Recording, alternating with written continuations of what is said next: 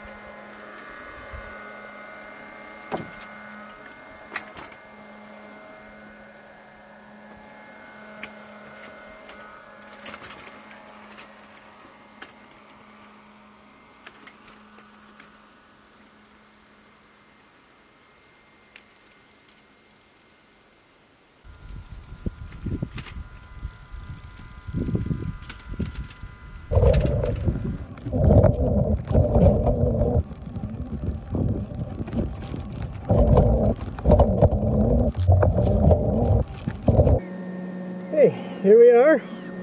Just come up the hill and park the bike. We're at the side of what looked to be a cave. Have a look at this. The rocks look like they're almost burned. Interesting.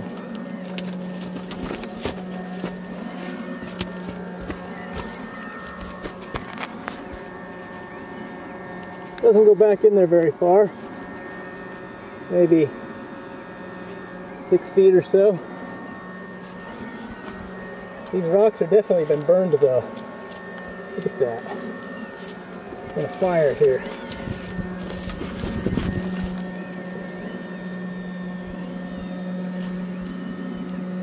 It's like the rats are packing stuff in there, filling in whatever hole it was present. Oh, look at this. petroglyphs.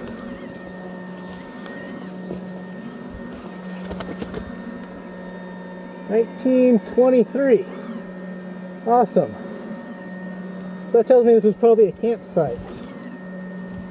One of the earlier explorers. What's this over here?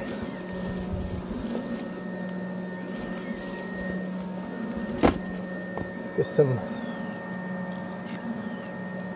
rat droppings. By the looks of it, they've piled up.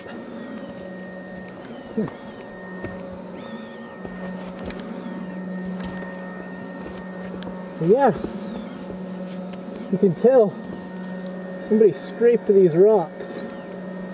So this is a fresh surface.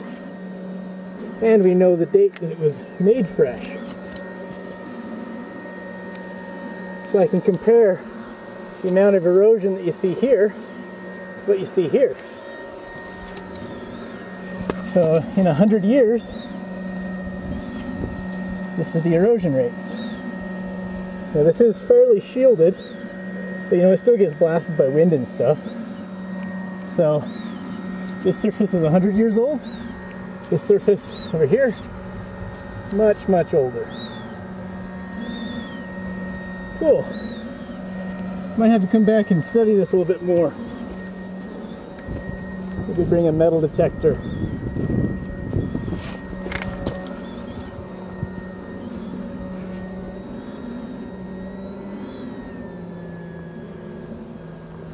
Well, guess we'll head back to base. We've seen what we need to see. So there might be something else over here. Another little cave. Nothing major. Back on the bike. Since I was already suited up and RoboCody had finished mixing up the bee feed, I decided to stop at the bees on my way back to base to give them their spring service, which mostly entails preparing the hive for warmer weather by turning the hive around so that the lighter side faces the sun, it'll absorb less sunlight, and removing the covers from the air vents, you'll get more ventilation. Both of these things will keep the hive cooler. And of course, giving them the bee feed, the pollen substitute, which gives them a protein source so they can build up their populations sooner so that they can more effectively take advantage of the short blooming season.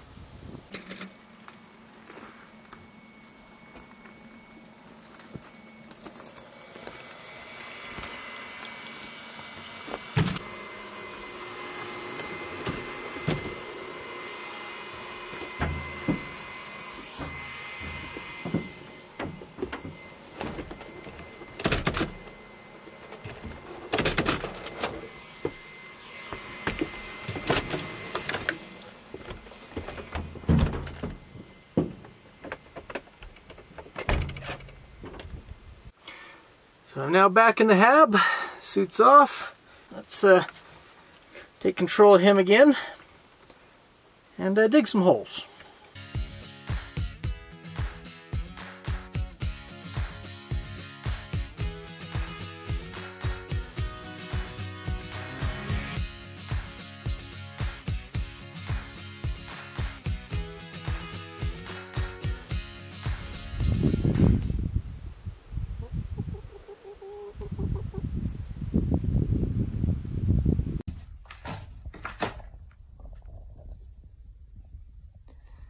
Help me dig, bud?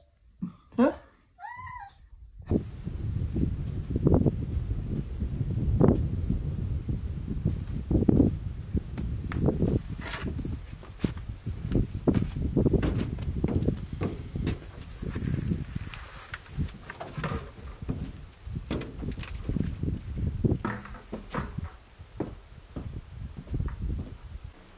No thick algae mats this time.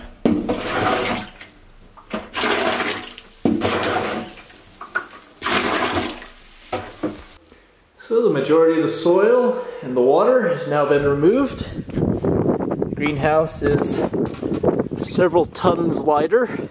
I'm going to put a post here with a jack. I'm going to lift up so that we can replace this beam here and insert the siding. Probably take that tarp off too, it's no longer needed.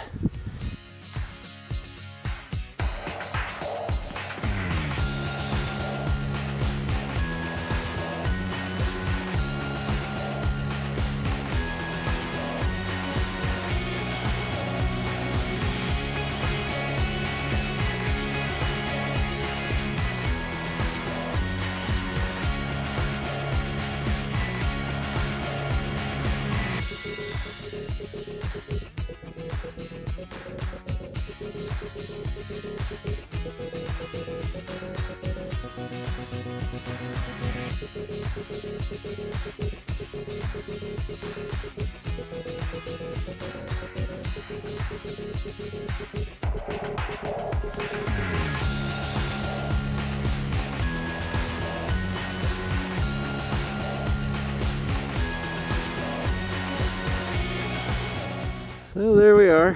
It's probably as far as we're going to get this episode.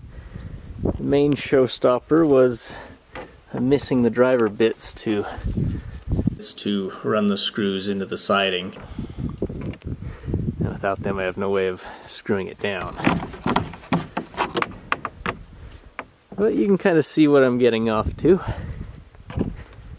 This insulation is going to be here, and the siding is going to go over top of it.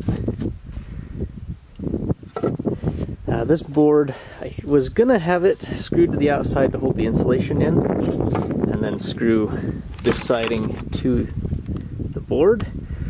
The idea being that it would give an extra dead air space, extra insulation value, but realized it'll be loose, it'll flap around, so we're going to put this in flush, kind of like how these are. Just have to cut pieces and screw them in. It's not ideal, but it'll work. And then we can have the siding flat against the side with no space underneath of it. Yeah, hopefully we can have it completely enclosed next episode. It'd be nice to have a little porch here, somewhere to set the buckets, you know, when I'm working in there. I ended up detaching the lower sump from the main tank because I was having issues being able to move things around, and it looks like the seal failed. See, it was leaking water there. So I'm going to redo this seal, probably with some better sealant.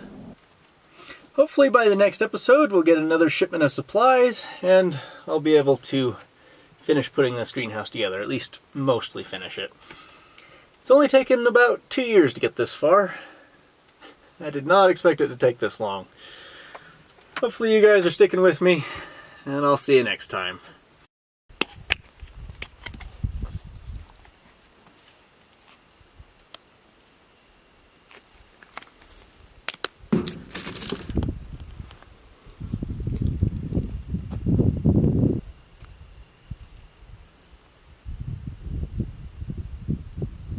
Ow. Hey there.